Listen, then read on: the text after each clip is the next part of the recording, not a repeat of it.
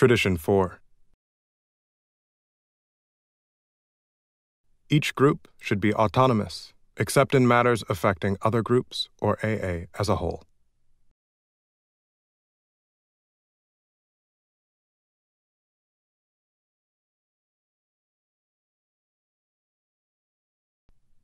Autonomy is a $10 word.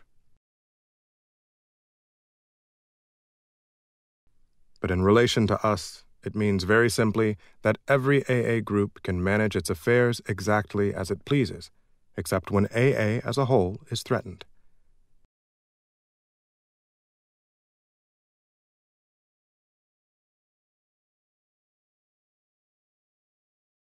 Comes now the same question raised in Tradition 1.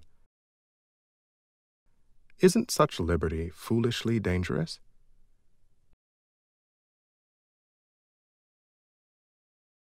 Over the years, every conceivable deviation from our 12 steps and traditions has been tried.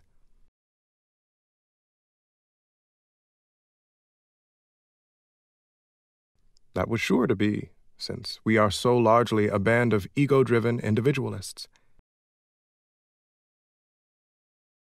Children of chaos, we have defiantly played with every brand of fire, only to emerge unharmed, and, we think, wiser.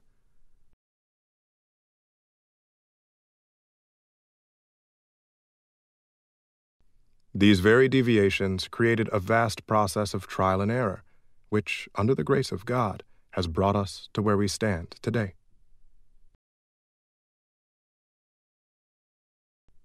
When AA's traditions were first published in 1946, we had become sure that an AA group could stand almost any amount of battering.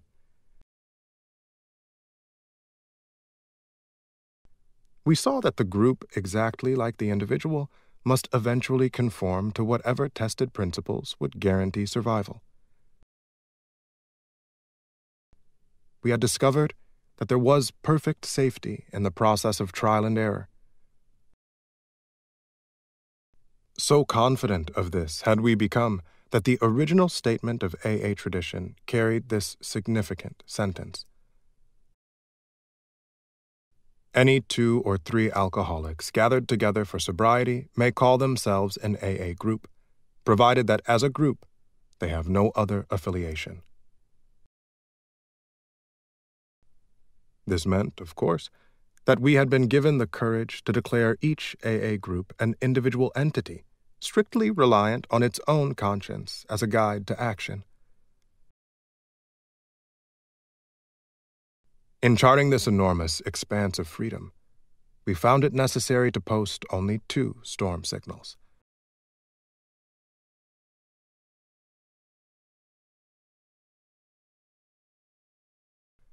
A group ought not do anything which would greatly injure AA as a whole, nor ought it affiliate itself with anything or anybody else.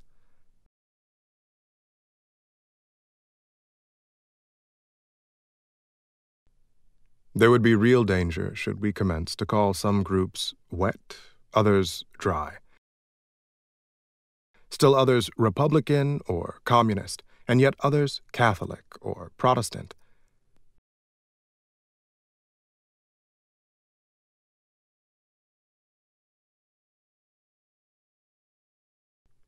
The AA group would have to stick to its course or be hopelessly lost. Sobriety had to be its sole objective. In all other respects, there was perfect freedom of will and action.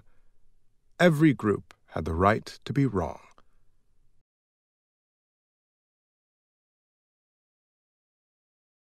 When AA was still young, lots of eager groups were forming. In a town we'll call Middleton, a real crackerjack had started up.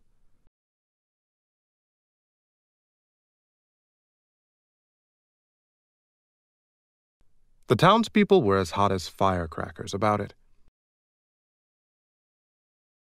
Stargazing, the elders dreamed of innovations.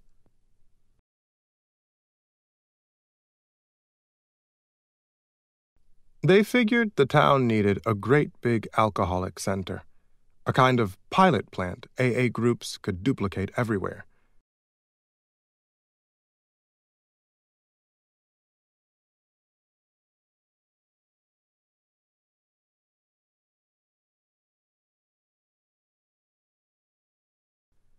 Beginning on the ground floor, there would be a club.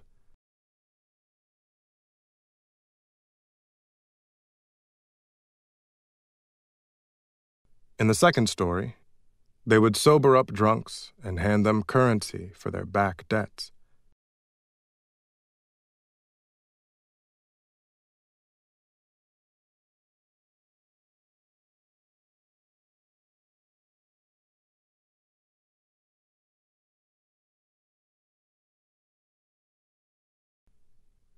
The third deck would house an educational project, quite non-controversial, of course.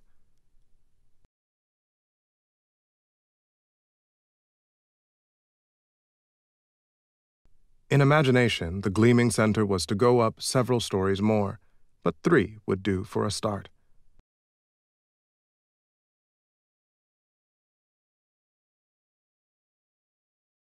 This would all take a lot of money, other people's money.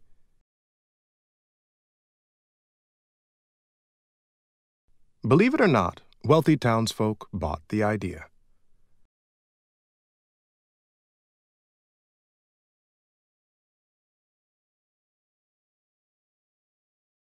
There were, though, a few conservative dissenters among the alcoholics.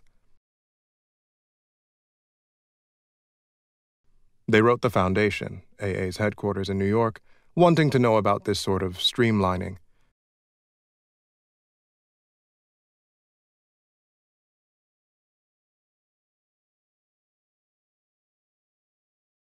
They understood that the elders, just to nail things down good, were about to apply to the foundation for a charter.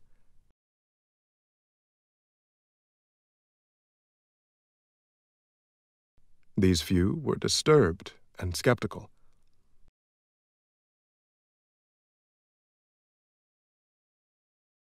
In 1954, the name of the Alcoholic Foundation, Inc. was changed to the General Service Board of Alcoholics Anonymous, Inc. And the foundation office is now the General Service Office.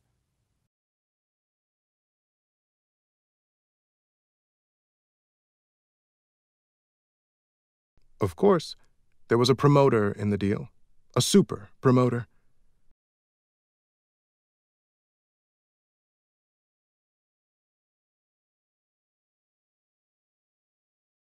By his eloquence, he allayed all fears, despite advice from the foundation that it could issue no charter, and that ventures which mixed an AA group with medication and education had come to sticky ends elsewhere.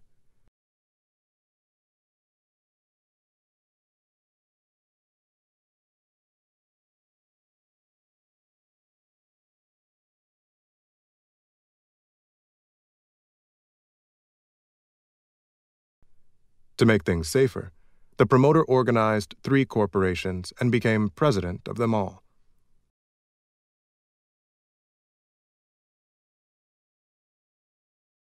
Freshly painted, the new center shone. The warmth of it all spread through the town.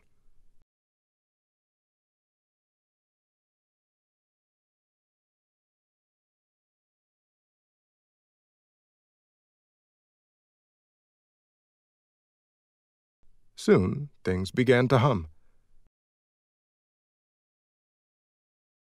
To ensure foolproof, continuous operation, 61 rules and regulations were adopted.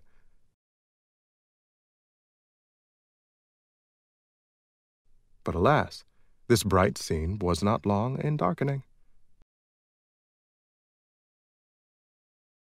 Confusion replaced serenity.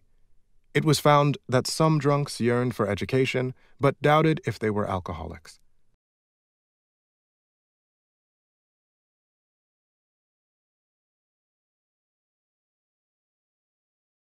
The personality defects of others could be cured maybe with a loan.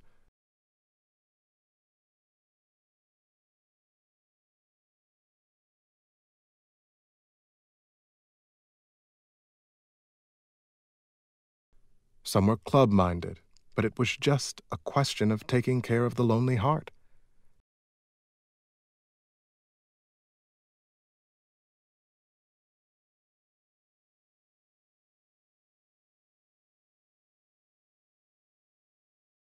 Sometimes the swarming applicants would go for all 3 floors. Some would start at the top and come through to the bottom, becoming club members. Others started in the club, pitched a binge, were hospitalized, then graduated to education on the 3rd floor.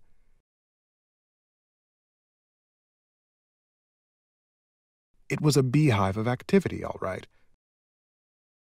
But unlike a beehive, it was confusion compounded.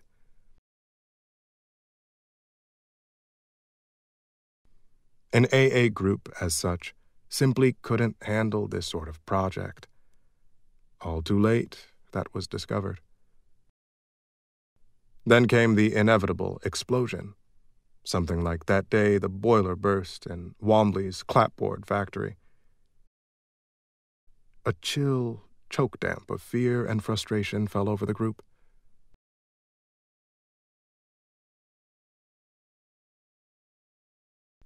When that lifted, a wonderful thing had happened. The head promoter wrote the foundation office. He said he wished he'd paid some attention to AA experience.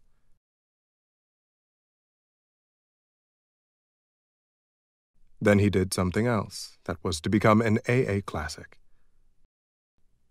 It all went on a little card about golf score size. The cover read, Middleton Group Number 1, Rule Number 62. Once the card was unfolded, a single pungent sentence leaped to the eye. Don't take yourself too damn seriously. Thus it was that under Tradition 4, an AA group had exercised its right to be wrong.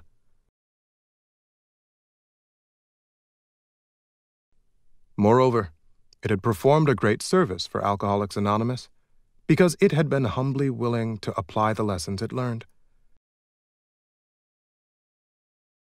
It had picked itself up with a laugh and gone on to better things.